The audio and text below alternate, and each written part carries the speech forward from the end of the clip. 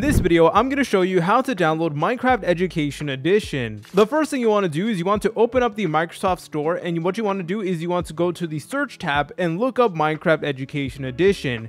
And then you will notice that the application will be available right over here for free. So go ahead and just press on it, and then go ahead and press on Get, and then Minecraft Education Edition should be downloaded to your device. Now from here, be patient because trust me, it'll be worth it.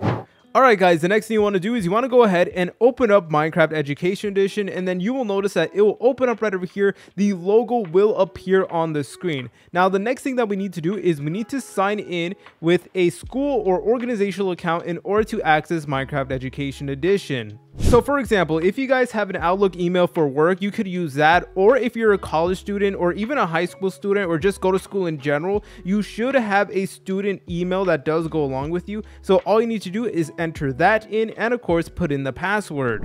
Alright guys, so I just signed in using my college account. So with that, I was actually able to go ahead and get Minecraft Education Edition. So you will need one of those accounts, which is a little bit unfortunate guys. However, this is still pretty worth it, and if you're able to do it, I highly recommend that you guys to try out Minecraft Education Edition because it is incredibly fun and super underrated. If you guys found this video helpful, make sure to leave a like and subscribe. See you later, French fries.